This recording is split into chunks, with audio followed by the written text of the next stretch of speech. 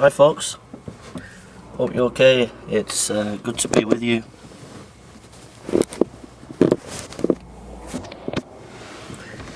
It's good to be with you. I'm just going to do a sermon. I go to a church in the morning on the south side of Manchester, and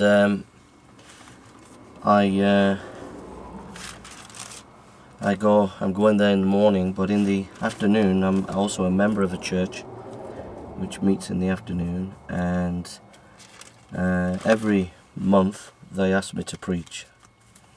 And my sermon today, which I'm going to preach for them, is in Genesis. And so let's just pray. Father, we thank you for this day. We thank you for your love and grace, and we just pray as we look at your word, we pray that you'd minister to our hearts, and Father, that it be a blessing in our hearts, Lord, in your name and for your glory. Amen.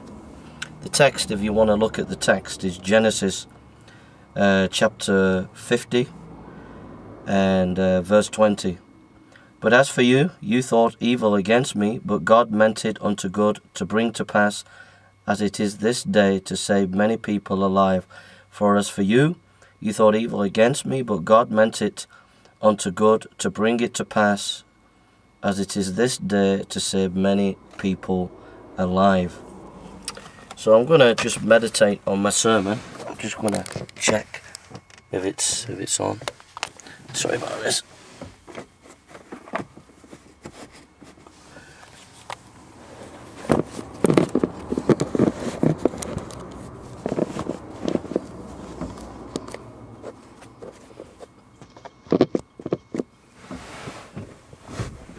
So, we're looking at the life of Joseph.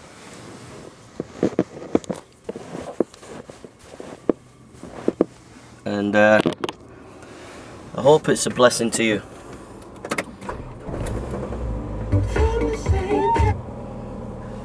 Okay, God bless.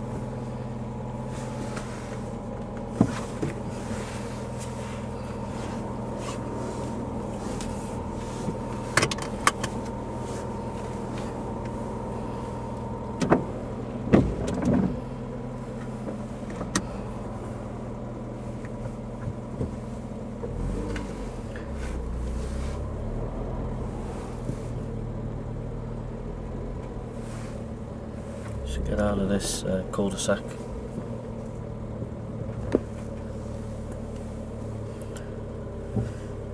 So, God meant it for good. The Bible talks about that God is over nations, He's over our enemies, He's over everything, He's in control of everything.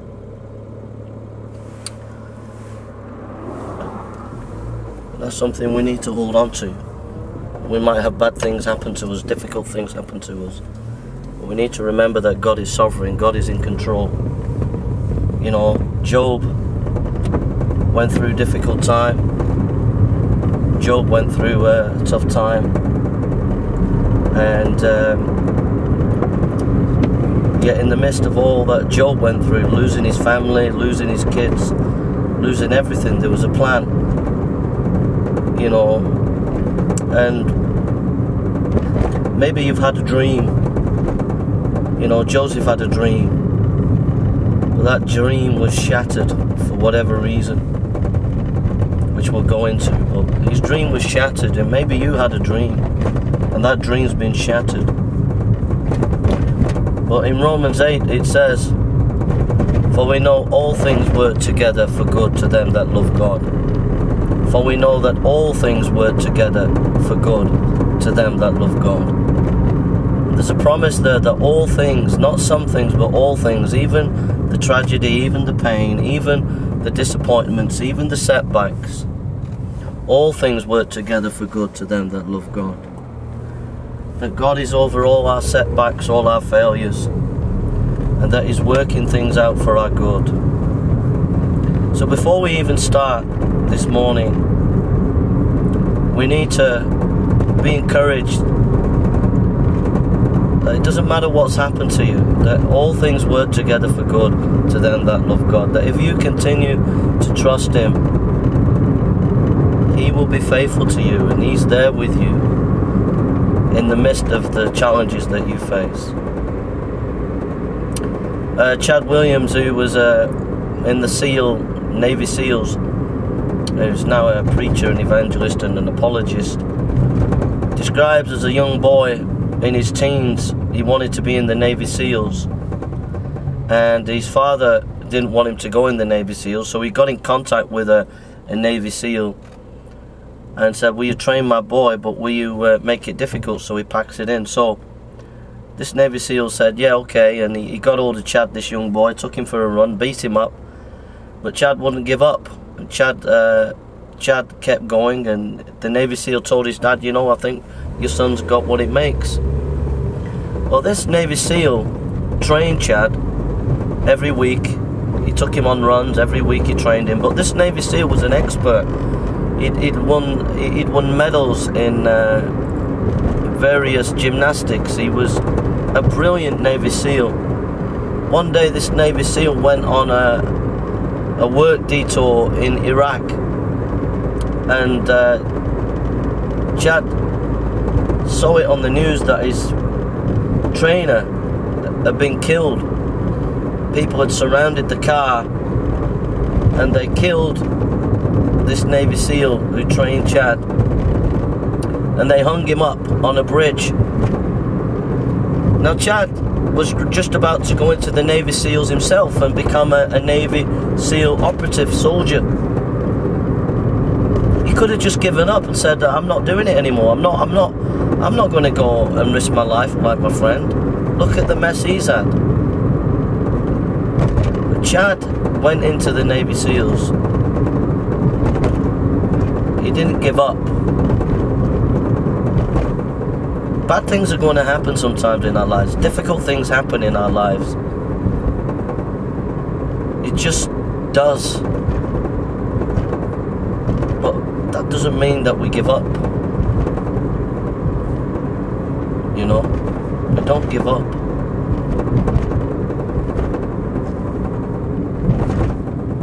One of the mottos of the Navy SEALs is when they're in difficulty and they're in a tough time, when they're in a tough time and they're in a battle and they just feel like giving up, one of the mottos is think of those who've gone before. And just think of those who've gone before. Joseph went before you. Joseph went through tremendous time. He was rejected. He was in prison. He had so many difficulties to deal with, yet he still continued to be faithful. Think of those who've gone before. Adonai Judson, he was hung upside down in Burma for being a missionary. Think of those who've gone before. Spurgeon, the great Baptist preacher, rejected by all those young ministers that he trained in his college. They rejected him and became liberal and followed the liberal downgrade in the Baptist Union. Think of those who've gone before, like Gresham Machen, who was kicked out of the Presbyterian Church because he stood against liberalism. Think of those who've gone before, those who discipled you, those who stood with you, those who encouraged you. So don't quit. It's not a time to quit. Think of those who've gone before.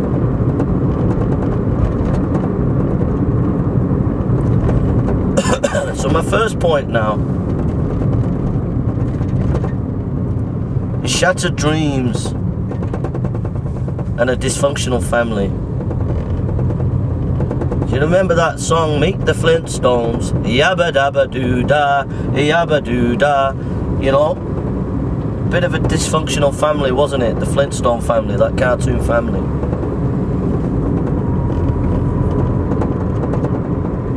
Well, Joseph's family was dysfunctional.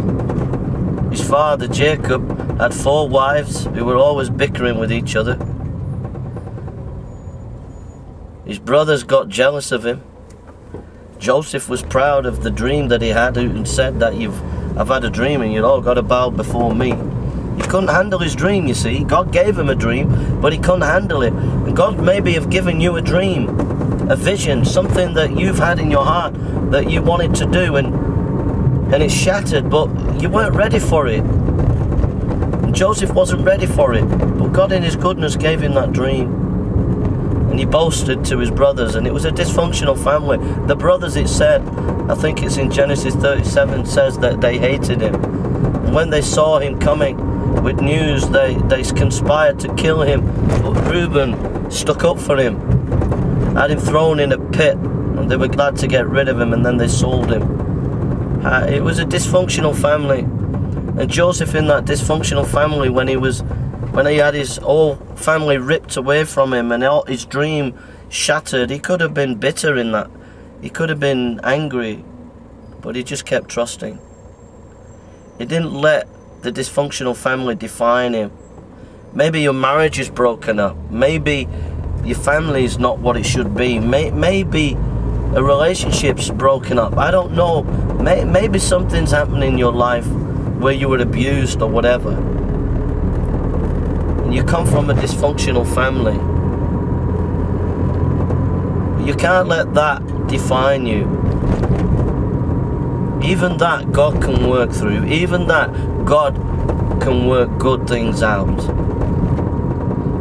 God was working in the dysfunctional family of Joseph, and God is working in your dysfunctional family and in your life at this time. God meant it for good. And you might get down. You might get discouraged because of the dysfunctionalness that you've experienced, whether it be in your marriage, in a relationship, in your children, in whatever it is. You might get down and you might get discouraged, but God can turn it all around, and God is working in it. But most importantly, He's working in you as well. And you mustn't let the dysfunctional family that you've come from or that you've experienced define you. It says in 1 John chapter 1 verse 9, if we confess our sins, He is faithful and just to cleanse us from all unrighteousness. Yes, you might have made mistakes, but it's time to forgive yourself, to let it go and just come under the blessings of Christ and forgiveness. And it's hard to forgive yourself. Maybe you're grieving because of your mum or your dad. You're grieving because of what's happened to you. You're grieving because of whatever. Things have not turned out the way it has. But God's working in it, and God's working in you. And it'll turn out for the best in the end. All things work together for good to them that love God. God meant it for good. So don't let your dysfunctional family define you. Maintain a walk with God. Maintain following Him. Don't let bitterness define you. Forgive. Forgive those who've hurt you, and let it go. Secondly, if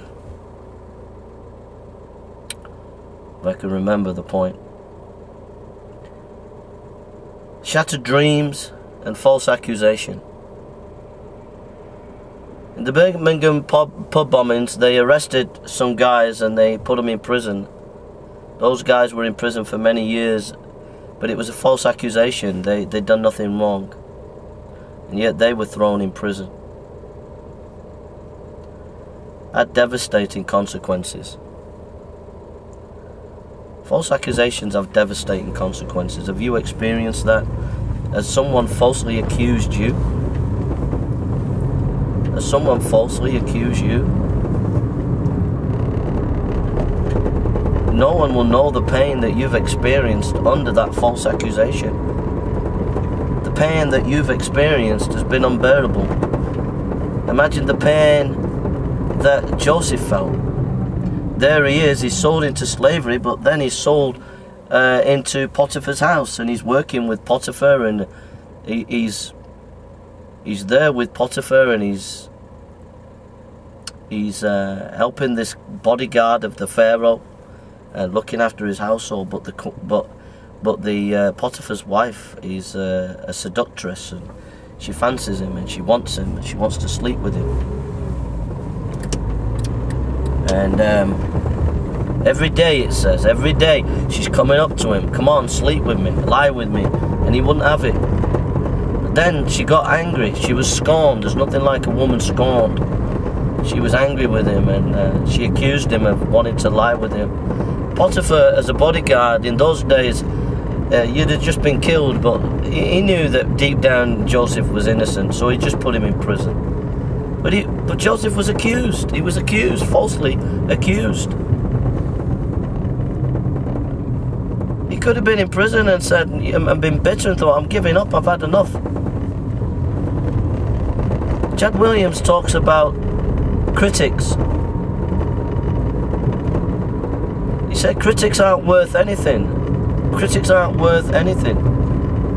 He said there you are in the mist with the blood and guts on you. You're there and you're trying to do your best in the midst of the battle, and then a critic comes along and they criticize you, but they're not in the battle. And your critics and those accusers who've accused you, they weren't there at the time. They are not in the heat of the battle, and they're not taking the burden of the day. So why have you listened to them? Why have you let that false accusation crush you, that false accusation break you? Your critics are not there with you in the midst of the battle, in the heat of the day. So why listen to them? Jesus didn't listen to his critics, he just got on with it. The Apostle Paul didn't listen to his critics, he just got on with it. And you need to stop listening to your critics and get on with it, and stop it allowing this false accusation that's come against you to crush you. It's under the blood anyway. If you have made a mistake or whatever, it's under the blood. But Joseph didn't let the accusation crush him, and you shouldn't too. Shattered dreams and false accusation. Shattered dreams and in the pit of life. So Joseph is accused of sleeping with Potiphar's wife, and now he's in prison.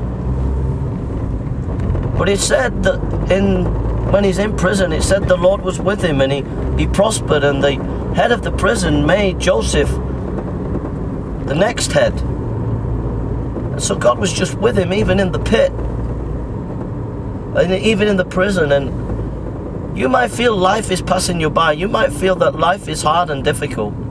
And you just say, Jay, well, you know what?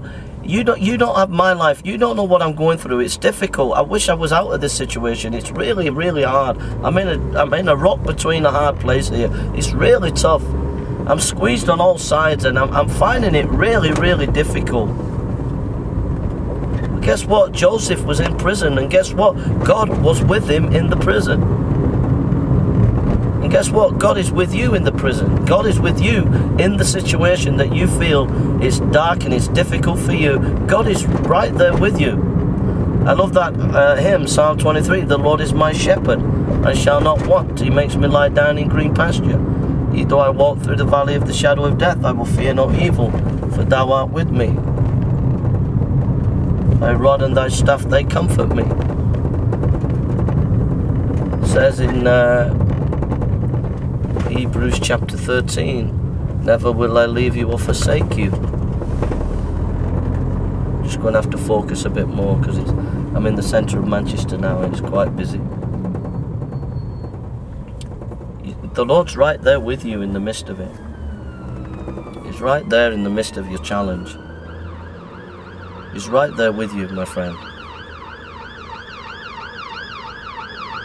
You might not be able to see it, but it says in the Proverbs, trust in the Lord with all thy heart, in all thy ways acknowledge him, and he will make your path straight. Just trust him. You might not see the way, but he's with you in it.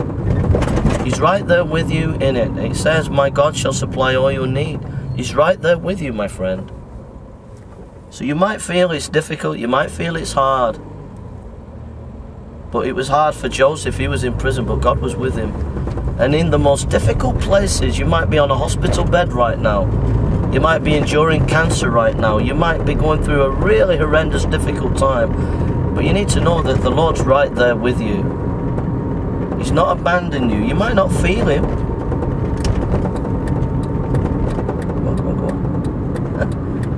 They see you indicating, and then they take the time. He's right there with you in the midst of it. Right there in the midst of it with you. He's there with you in the pit. He's there where you feel abandoned, where you feel on your own, where you feel left behind, where you feel... Oh dear, some people. He saw me come in there, this guy.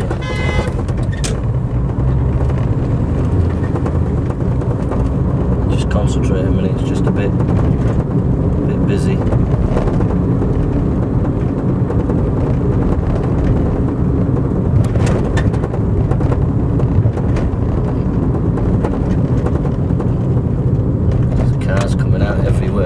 Right in the centre of Manchester, so there's cars flying everywhere, even though it's a Sunday.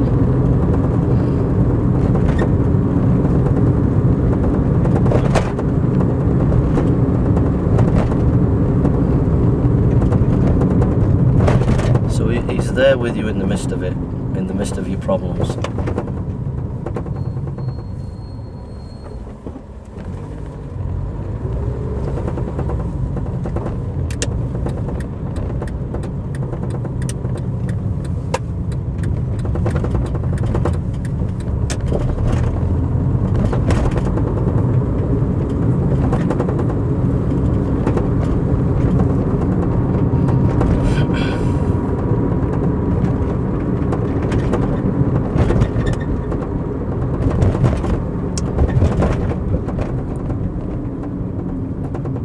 Shattered dreams. Next point, shattered dreams and the abandonment of a friend. When Joseph was in prison, there was a cupbearer and a baker who had dreams, and Joseph interpreted the dreams. He said the baker was going to get killed, hanged, or killed by Pharaoh, but the cupbearer was going to be promoted and be okay. So Joseph said to the cupbearer, you know, remember me when you get promoted. So the cupbearer, you know, said yeah. Anyway, he gets promoted, the cupbearer, the baker gets killed, but forgets Joseph. Just forgets him. There he is, he's made a friend, he's been friendly to this guy, and this guy's just forgotten him. And sometimes in life, those who are closest to us, our friends, can abandon us, and we can feel abandoned. Think of our Lord Jesus Christ there. He had a friend in Judas, and Judas abandoned him. Jesus sold him for 30 pieces of silver.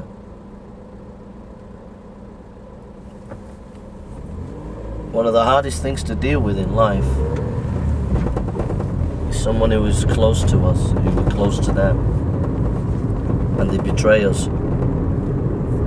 That might be a wife or a husband, it might be someone in a relationship, it might be someone who is in the family or some friend. But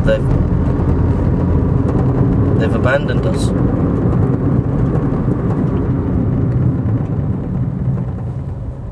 But even then, Joseph was left in prison for a couple of more years because of that cupbearer forgetting him. And Joseph doesn't get bitter, he doesn't get bitter and twisted, he doesn't get angry. It talks about an elder mustn't quarrel, mustn't get angry.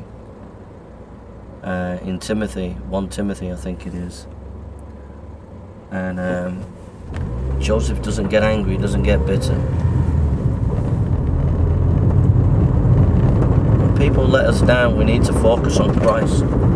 Paul said, for me to live is Christ, to die is gain.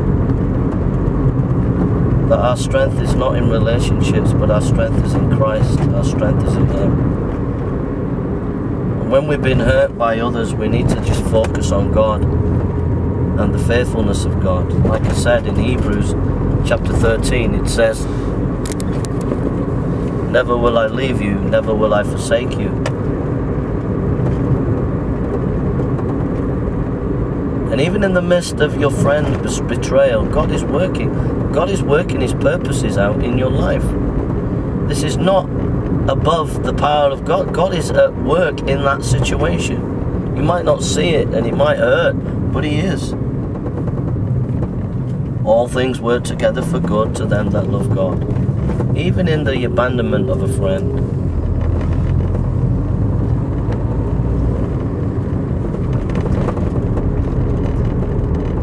Friendships are a gift of God. If God gives you a friendship, it's from God.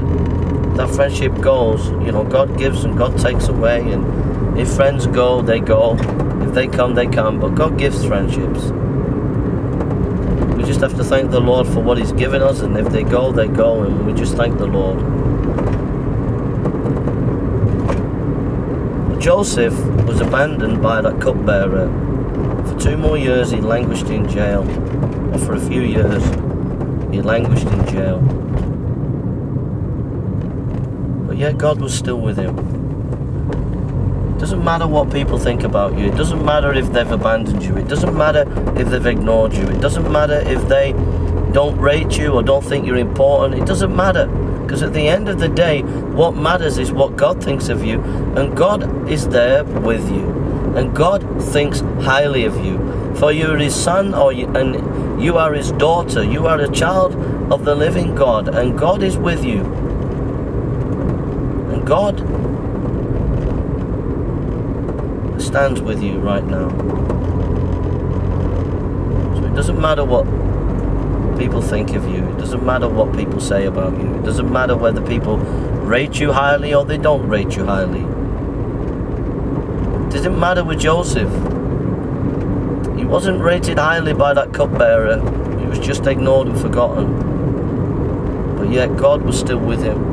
And God is still with you. God is still with you. He's not forsaken you. He's not abandoned you. He's not taken on board what other people have thought about you. And you need to tell yourself that. You need to tell yourself, you know what? I'm not bothered what people think about me. I'm bothered what the Lord thinks about me. The Lord loves me. The Lord is with me. The Lord forgives me. The Lord strengthens me. The Lord helps me. The Lord guides me. The Lord loves me. The Lord blesses me.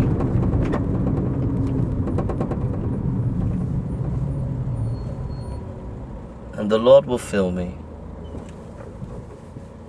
It hurts when a friend abandons you, but the Lord is there with you. And the Lord went through it, and it talks about He is a high priest who is faithful, who knows our infirmities. I think it's in Hebrews chapter 4. It's in round about there, and it talks about the high priest. Jesus is a high priest who knows our infirmities. He knows our loneliness, and He knows the difficulty of an abandoned friend, because He went through it Himself. And He will comfort you. It says in 2 Corinthians chapter 1, I think verse 3, that God is the God of all comfort, who comforts us in our trouble, so that we can comfort others, so that we will have compassion on other people who feel abandoned. We can say, well, we felt that. And then finally, shattered dreams become restored dreams. So the cupbearer, the Pharaoh has a dream about cows and stuff, and nobody can interpret it. And the cupbearer says, I know a guy. And Pharaoh goes and gets Joseph. Joseph interprets the dream, says that there's a famine coming. We need to 7 years of plenty. We need to restore that grain for this 7 years of famine. Pharaoh's like blown away with the guy. Thinks, whoa, this guy's amazing.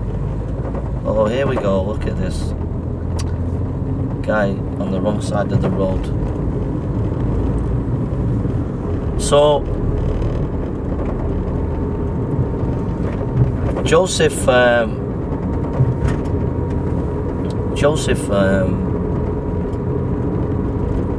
gets this top job. He's now the top man next to Pharaoh. He's now the prime minister. He's now like, he's just like been restored from the pit to the palace, as some sermons have said. He's been restored in a miraculous way. He's now the top man. He's now, that dream that he had, that people would bow before him, that dream has come true. In all its fullness and glory, it's come true. But it wasn't just for the blessings of Joseph, it was the blessings of God's people. Because Joseph says, you meant it for evil, but God meant it for good, that it would bless his people. And God's going to restore your dream, the dream that you had, but it's not just for you, it's for the blessing of his people.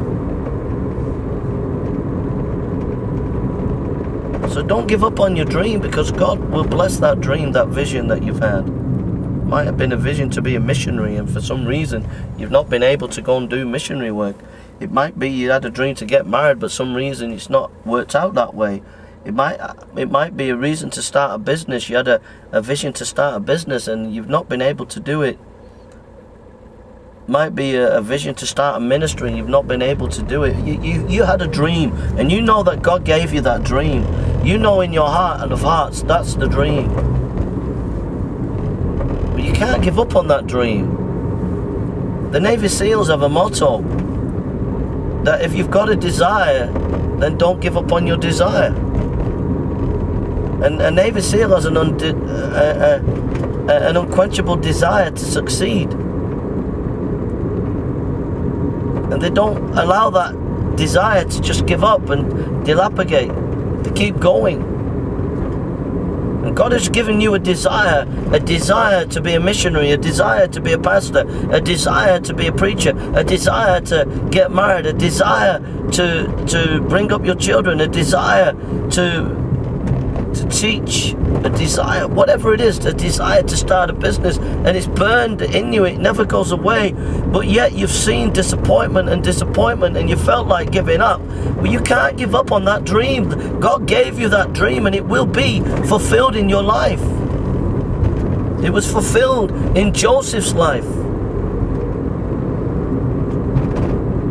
and it was abundantly blessed, and your dream will be abundantly blessed. It will ripen, and when it ripens and when it bears fruit, it will be a blessing to other people. So you mustn't live as if your dream is crushed. You mustn't live as if your dream is dead. Your dream is not dead. Your dream is not crushed. Your dream is about to come alive. Your dream is about to live. Your dream is about to flourish, my friend. God did not put you on this planet. God did not put you in this situation just to shatter your dream and leave you on the scrap heap of life and say, hey, he's finished now. She's finished now. The dream is dead. Her heart is broken. His heart is broken. Hey, look at him. God didn't want that for you. God doesn't want that for you. God wants you to see your dream come true, your dream to flourish, because he put that desire within you.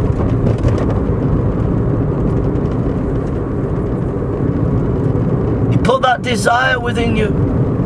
That desire to be a Sunday school teacher, that desire to be a youth worker, that desire to be a preacher, that desire to be a husband, that desire to be a grandfather or a grandmother, that desire to be a businessman or a businesswoman. He put that desire within you.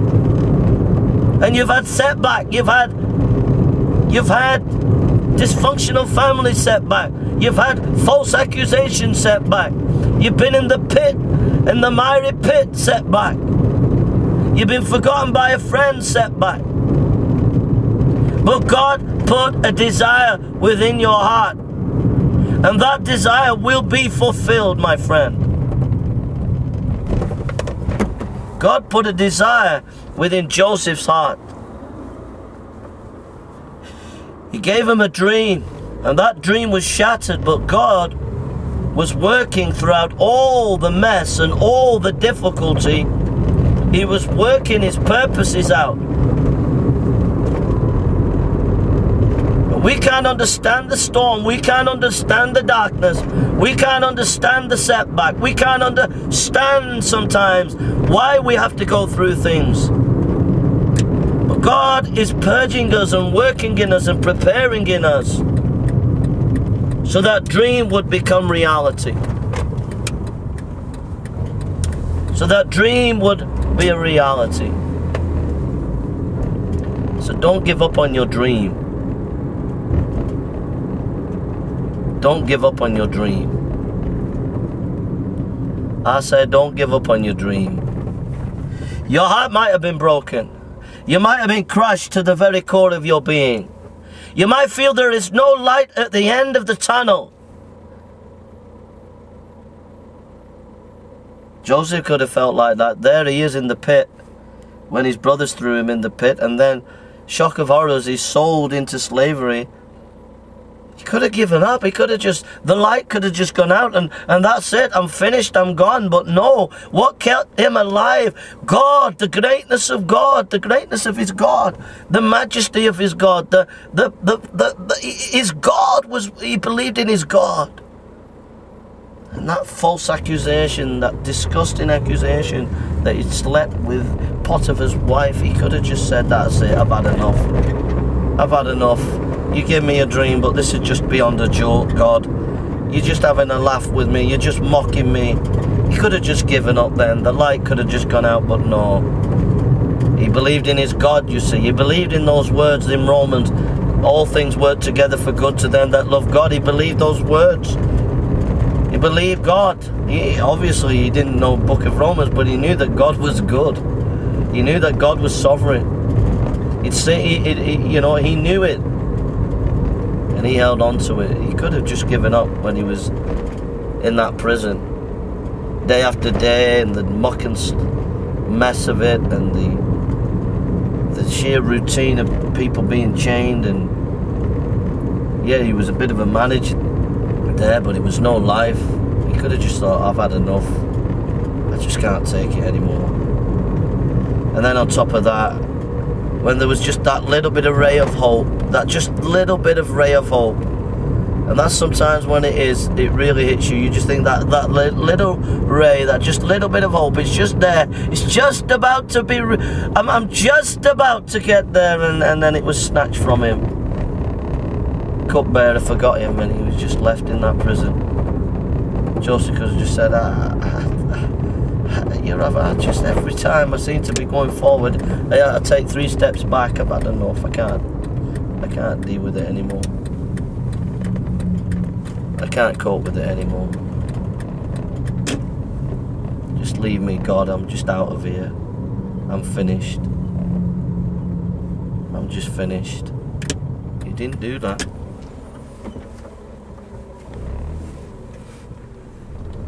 He still kept believing, still kept trusting. He just kept trusting. And God was with him. And God's with you. Don't abandon your dream. Now, in the Navy SEALs, they never quit. They never ever quit. And you mustn't quit. It says in Joshua chapter 1, it says, be strong. Be strong in the Lord. And you need to be strong, and you need to not quit. You need to keep alive your dream. You need to believe your dream will come true. You need to realize that everything that's happened to your life, even in that, God's been training you. You know that Joseph, in the midst of that mess, was being trained by God. He was a manager, a little manager, managing Potiphar's house. So he did that little bit of management there. And then he did a little bit of management when he was in prison. He became a manager of the prison. So he's learning how to manage. And now he becomes the top man in Egypt, becomes the prime minister, the top man next to Pharaoh. And the training that he had in the prison and the training that he had at Potiphar's house was the training that prepared him for the greater work. So even in the midst of all the difficulties that you've been through, there's been training in that going on that you've not been aware of, and that training has been preparing you for the dream that you've had. Your shattered dream, your brokenness, there's been training within that so that you are prepared for the big dream that comes true, and you've got the training and preparation for it. So you might have been a desiring to be a youth worker, and you're broken-hearted that you couldn't be a youth worker for whatever reason, but you've had kids, and you've got these kids that you've been bringing up. Those kids are part of your preparation, part of the training so that you can be a youth worker. Do you get it? You don't realize it, but God's providing things in your life, preparing you even in the midst of difficulties. But you don't quit. You mustn't quit. Joseph didn't quit, so you mustn't quit. And it'll work out in the end. God will work it out. So be encouraged. Be encouraged. God is with you right now. God is working His purposes out in your life. And it'll all work out. Just put every issue, every trouble, every problem, every need, every challenge in His hands. Be faithful within the situation. Don't give up. Don't go back to the world. Joseph could have gone back into sin, but he didn't. He kept faithful. Sometimes when things go wrong, we think, oh, I've had enough, and we go into sin. We justify sin. We say, right, God's not with me. But don't do that. Confess and trust and believe and just hold on in there. I know it's difficult. I know it's hard. But God is with you in it. And He's helping you and He's preparing you. And in the end, you're going to come out the other end and you're going to find that your dream that was broken is going to be renewed and restored. And it's going to be better than ever. All right? So be encouraged. Keep faith. Keep trusting. Keep looking to Him. And God is with you. All right? Let's close in prayer. So, shattered dream and the dysfunctional family. Shattered dream and the false accusation. Shattered dream and in the pit. Shattered dream and the betrayal of a friend. And shattered dream becomes a restored dream. Alright? Those are my points. Let's pray. Father God, we come before you today and we need you, Lord. And Lord, sometimes it's tough, sometimes it's hard, but Lord, you're with us. And in the midst of all the challenges that each of us face today, Father God, if we feel like giving up, you are with us.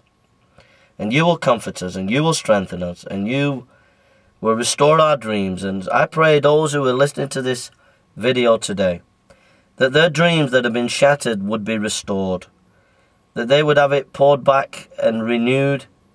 And I pray that, Father, you would just comfort them and strengthen them and bless them. And just may they know that God is with them. Comfort them, Father, and bless them in Jesus' name. For your glory, Lord. God meant it for good. They meant it for ill. But you turned it around for your glory, Lord. And so, Lord, we praise you and thank you that you will make all things better for each of us, Lord. That you will make all things go forward for us. And so we thank you, Lord, in Jesus' name and for your glory. Amen. Amen. God bless you. And hope that was a blessing. I'm now here at church. Can't see the church building. It's across the road, but yeah, I don't know how long got on the video here, but I think it's a few minutes before the service, so yeah, so there's nothing else. We was out yesterday preaching. I had a minister and 4 or 5 of his guys come out and help, and then 2 of the old stalwarts came out and helped, so that was good. The beginning of yesterday, it was quite difficult. There was rain, so it was raining, and so I had to bear the weather for a bit. We can't go under the food court to protect ourselves from the weather, but I'm mainly up at another side of Manchester, and I like there, so I just weathered the rain for a couple of hours, and then it came, and it was beautifully sunny later on. but it was a bit difficult standing in the rain and trying to preach. But we've had some encouragements. I mean, when I was in Warrington the other day, there was a little girl about 7, and she was with her parents, and she came up to one of us and asked how she could be saved, and one of the guys led the little girl to the Lord. So that was a tremendous encouragement.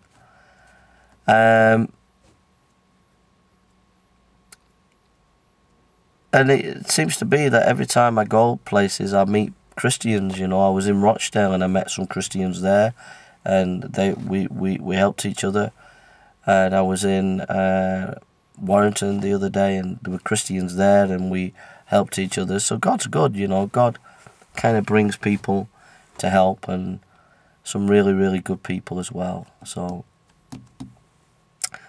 yeah, the mic. I've got a speaker, and which I'll make a video about. But we've had people pull the mic, and that's been really difficult because the mic's now broke. I think it keeps going out. It's not just the mic itself, but it's the speaker as well. So need to pray about getting another speaker soon. So these are trials and tribulations of street preaching. Yeah, so I've not looked at my Patreon account yet. We'll do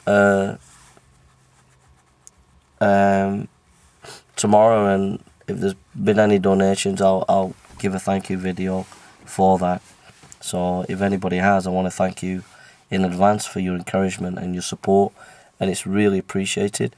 So thank you, and I'll make a video anyway on Monday to thank anybody who's donated or supported me in any way. So nothing else to report really. Yeah, I just really enjoyed studying last night.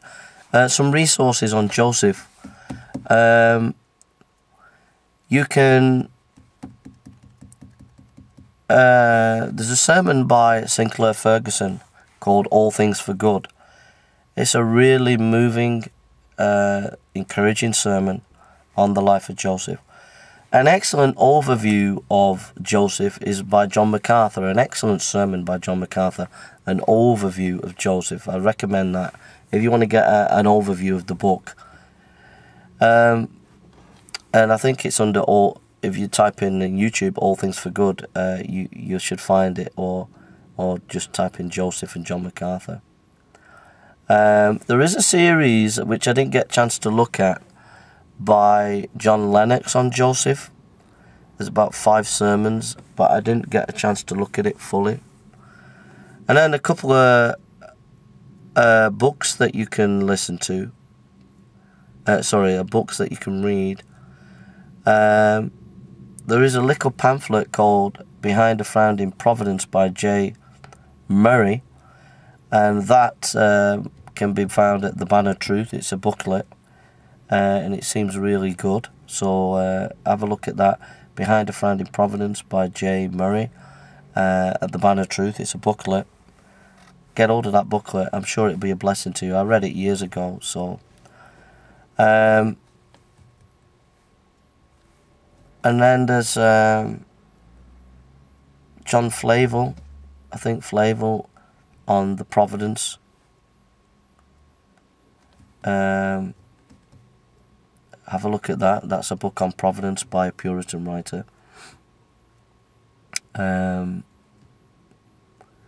Yeah, so those are some resources: a booklet, a book, and a couple of sermons. So there's nothing else to. I've just got a few minutes before I go to church. There's nothing else to talk about really.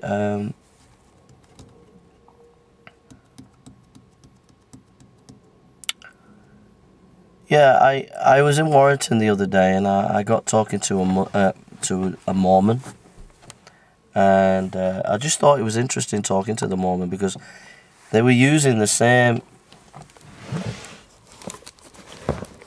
They were kind of using the same argument as the Muslims. This Mormon was saying that that the Bible was not perfect, that it had changed, and that the Book of Mormon is perfect. So I asked a few questions. I said, let me get this straight. You're saying that in the Old Testament there's a prophecy that the Book of Mormon's in there. You talk about 2 sticks, and you're saying that the Book of Mormon is the 2 sticks. He said, yeah. And then you're saying the Bible's changed. I said, it seems contradictory. You're saying that it confirms us. The Bible confirms us, but it's corrupt. I said, that's just double standards. I said, you know, can God be defeated? If he gives his word, it can't change. And he said, yeah, but the fact is the Bible was chosen at the Council of Nicaea, and it has changed. So I had to tell him about textual criticism and the manuscripts and etc. But I asked him, I said, well, these plates that you said, where's the historical evidence about the writer of these plates? Because he said somebody wrote these, Moroni or somebody wrote these plates. I said, what is the historical evidence for the person writing these books? And he didn't want to know then when I asked that question. He said there were 8 people who witnessed of these plates, that Joseph Smith had these plates. And I was just thinking to myself, I didn't want to tell him because I didn't want to offend him, but I was going to say to him, you know, Joseph Smith sent his missionaries abroad, and then told them that he was going to marry their wives and sleep with their wives. So, I mean, he was a false prophet. But I didn't mention that, but I did mention that, I did say, well, you said there were these 8 witnesses to Joseph Smith. Some of them, at least one of them, but some of them recanted. I said, we don't see anybody recanting who said they saw Jesus rise from the dead. They didn't recant. But they did. Some of them did recant who said they saw these plates by Joseph Smith. I said, I can't give you the detailed exact reference, but it's something that you could check out. But once I started asking questions, I said, well, what about this tribe that went from Jerusalem over to the South Americas? Do we have any historical evidence, inscriptions or anything that this happened? And he said, you know, I just don't want to know, you know. He said, I think it's not getting anywhere, this. So whenever you kind of challenge them and question them, they don't want to know. But I did make the point that they say, you know, let God testify to you that it's true in your heart. And I said, that's true. The highest testimony is God, but God's not anti-intellectual and it's not blind faith. And that God gives us evidence for our faith. And I said, there's no evidence for this tribe going from Jerusalem over to the Americas. There's no evidence of this guy writing these plates, so you're saying, this ancient guy. There's no evidence of that. I said, but there's evidence, eyewitness evidence, that Jesus died and rose again. And yeah, so he didn't want to know. And that's what you find with missionaries, Muslim missionaries or Mormon missionaries. When you corner them and begin to ask them questions, they don't want to know. But they're quick to challenge you, they're quick to question you. But when you start to question them and you start to ask them questions, they don't really want to know. But what I found interesting, what really interested me, what was of real interest, was this issue of authority. Because he used the same argument that the Muslims use. He said that the Bible's not perfect. And he was saying, you know, these plates were perfect and they've not been changed. And this, what the Muslims say the same, you know, Muhammad got a text, got a Quran from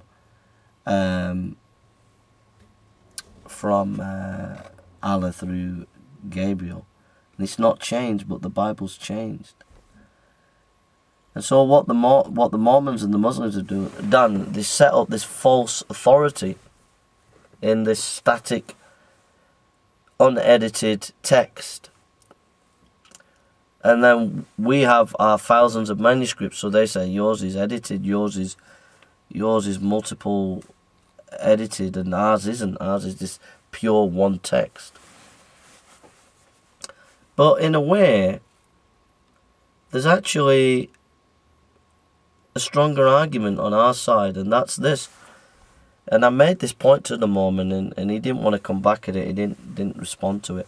I said, it actually proves that the Bible is the Word of God, because for every copy, ancient copy of the Bible, that's a witness to its truth. You see, because you've got this so-called one copy, this one plate, which is nonsense anyway, there's no other testimony of any other text to prove that the text that you have has not changed.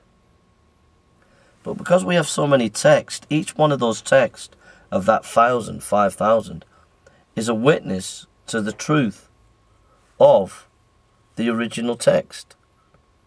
So you've got no witnesses to back up your claim that that text is the original text. But because we have so many thousands of manuscripts, we have thousands of witnesses that this is the original, that we have the original text. So the devil seems to want to use the Muslims and the Mormons to say, we've got this one static text that's not changed, and it's not been edited, it's not been copied and changed. It's absolutely static. It's one text, and we have the plates, or we have Uthman's recension, says the Muslims. We have the plates, said the Mormons. We have these one text. And they think that trumps us because it hasn't changed. But the reality is, it shows how intellectually vacuous and implodes on itself, because there's no witnesses to it. Whereas we have thousands of witnesses to our manuscripts, to our original manuscript. Those thousands of manuscripts bear witness that there was an original manuscript. So those are my thoughts anyway. So, okay, it's church in a second, so I'm going to go. Hope the sermon's been a blessing. Hope my apologetic pontifications have been a blessing to you. And thanks for all your encouragement. Thanks for your blessing. God is good. And I'm going to be off to church in a minute. So.